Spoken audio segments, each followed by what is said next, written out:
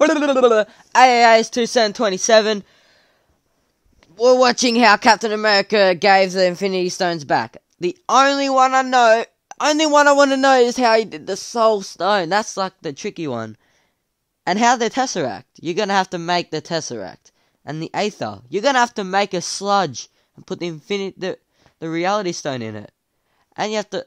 the Time Stone's not hard. What else is there? The Power Stone. You have to hold it. Captain America could hold the Power Stone. What is there? There's the Mind Stone. You have to put the Mind Stone back in the scepter. How do you even do that? You have to turn it blue? What? Doesn't make sense. Although we've seen a lot of Steve Rogers' epic adventures over the course of the MCU, arguably the franchise skipped out on showing us his crowning achievement. Forget fighting Thanos while wielding Thor's hammer. Forget the big Tony Stark fight. Forget about the time he turned an elevator into basically a graveyard, because his most important mission was returning the Infinity Stones at the end of Endgame. That would have been hard. We never even got to see it. Today's video is all about explaining how Cap would have returned the Infinity Stones, the potential order it happened, and all the surprises he may have faced along the way. Let's get into it. Can you think of an MCU plotline that's as important as... Hey, we actually need a movie of how Captain America returned the Infinity Stones. Oh my god, you won't understand how sick that would be. Returning all the stones at the end of Endgame that the MCU just glossed over? I mean, I sorta get it. We just spent like 3 hours watching the Avengers finally defeat Thanos and bring back everyone who was dusted. And I'm sure all of our bladders needed a bit of a break. We just didn't have time to sit through another huge adventure, at least not without a trip to the bathroom. Really, the MCU was just trying to put a cap on Steve's story and had to do so relatively quickly. They had to give him the opportunity to time travel back to Peggy and live his life so that old man Cap could be sitting on the bench to hand off the shield to Sam. But that skips the most important middle part. Because, seriously, returning the stones to the timelines at the moments they were taken opens up a massive can of worms the more you think about it. Cap, by himself, needs to do all of this perfectly, or else all the splintered realities they just created would descend into chaos, and therefore cause doesn't matter, TVA's gone, basically. I haven't seen about the TVA. The OG reality seem like a teeny tiny number in comparison. So yeah, a lot was riding on this. And Steve had to do this all by himself. That's crazy. But to illustrate just how epic his adventure through time actually was, let's actually break down his most likely journey and what he faced while returning each stone. Now, I know there are probably a bunch of different scenarios that would work in terms of the order for which he returns the stones, but the one I'm presenting today I think works best cinematically, which you have to admit sometimes trumps logic in terms of the MCU. We don't want the safest choice, we want the choice that can make the best story. I'm sorry, but it's true. So I think what makes the most sense is him starting in 2012. In that time period, he had to return both the Mind Stone and the Time Stone. And although the Time Stone might be the easiest out of any stone to return, it also comes with the most importance. The Ancient One initially wouldn't give the Time Stone to Bruce because she said specifically she needs it in order to stop the dark forces from overwhelming the Earth.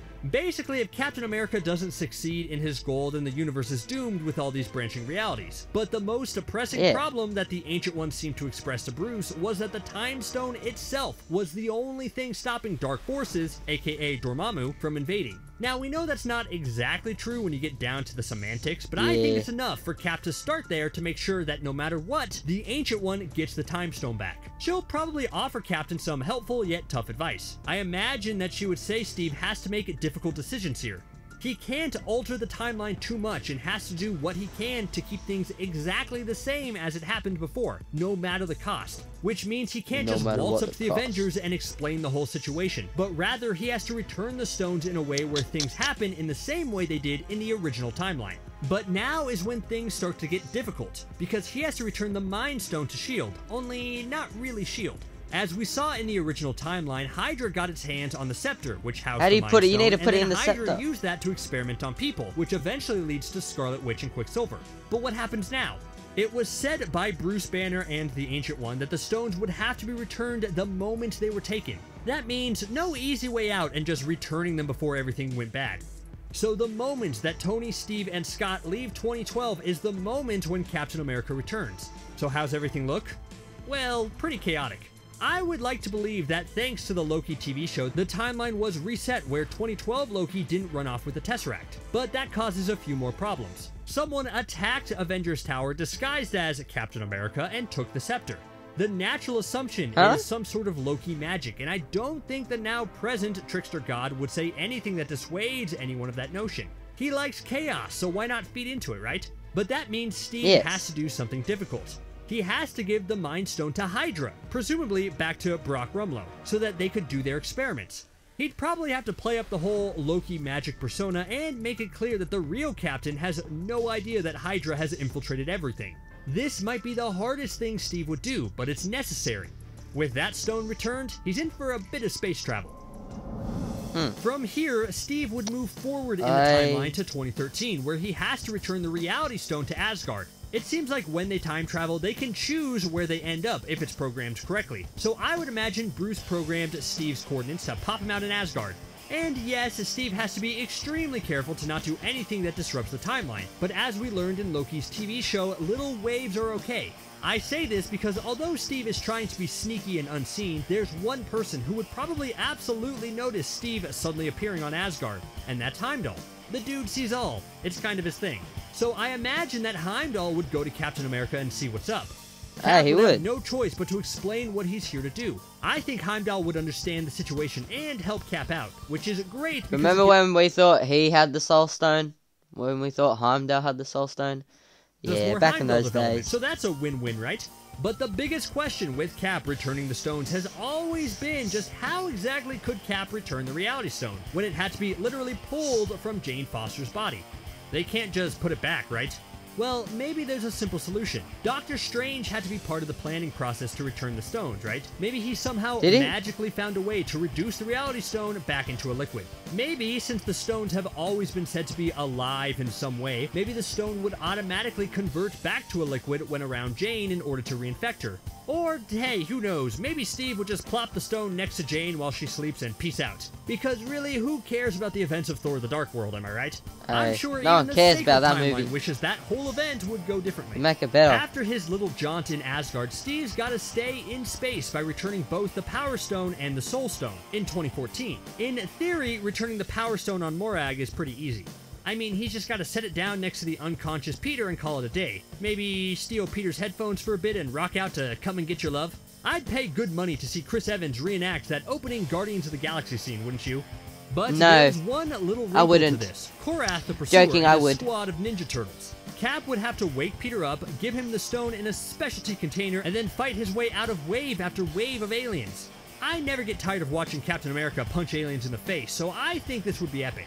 He'd have to come. Hey, make a movie out of it, Marvel. What are you doing? To make money. Someone to take him to Vormir to return the Soul Stone. And oh boy, this is where things get interesting. This is basically Steve's final big stop, and it leads to a confrontation we'd all want to see again. Captain America and Red Skull. Oh my god. You need to make this movie, Marvel. What are you doing? Make the fucking movie. Oh my god, that would be the best thing ever. Holy shit, you don't understand. What would Red Skull do? Would he just be peaceful? Well, Captain America Oh my god, Marvel! Do this! Do it now! Make the movie! It's been confirmed by the Russo brothers that once the Soul Stone was taken, then Red Skull would be free. So in that little bit of time where Cap was on Morag returning the Power Stone, Red Skull realized his shackles were no longer binding and hopped on Expedia.com to book his nearest flight off planet. So he wouldn't be all too happy when Steve arrives to tell him that the Soul Stone was going back where he found it. Holy shit. And just imagine the conversation these two would have. They could reflect on their epic first confrontation and talk about the nature of heroism. Because in his new, sorta ghostly state, Red Skull seems to know special things like parentage, but what if he could see a bit more? What if his new abilities allow him to see into Steve's soul just a bit, and see that Steve is planning on retiring from hero work after he finishes this mission? This could give Steve a chance to explain his decision in a way he's never been able to before. Because one of the criticisms of Steve's decision has always been that it seems slightly out of character that he would walk away from being a hero and put his own needs above others. But imagine if we heard it from his perspective. If he told Red Skull that retiring and going back to live with Peggy was the single hardest thing he's ever had to do, but the fact that he knows he has people like Sam and Bucky who are more than capable of continuing the fight, yeah, bust out the tissues right there. The bust down, Tatiana. First big villain is just icing on the cake. And with that, the Soul Stone could be returned. After the Soul Stone, he has just one final stop to make. Back to the 70s to return the Space Stone. And after everything, he just had to evade a few guards in order to put the stone back where he found it, which Cap could do in his sleep. And hopefully someone in the present time made a new cube-like structure in order to house it. After that, Cap could finally make his last trip to the past and be reunited with his true love Peggy. But of course, he'd probably sidestep telling her about that whole making out with her niece thing. So that's Cap's big adventure. And if you think my version is not how all this would go down, well, to that I say go call Marvel and demand they show us how it was really done. Listen, I'm not naive. I know the chances of them making another Chris Evans-led Captain America movie showing this is slim to none. And as much as I would love for them to make a limited 3 to 6 episode Disney Plus show about this, I don't see that happening either. Aww. How about a compromise? Make this an animated movie or No, don't do that. Something like this wouldn't do not make an animated version. That much. It would provide fans with serious closure about one of the MCU's biggest mysteries. Fucking movie out of it. We'll see it. We'll pay to watch it. I'll pay to watch it. My friends will pay to watch it. My family will pay to watch it. Anyone else want to see Steve and Peggy just make the movie.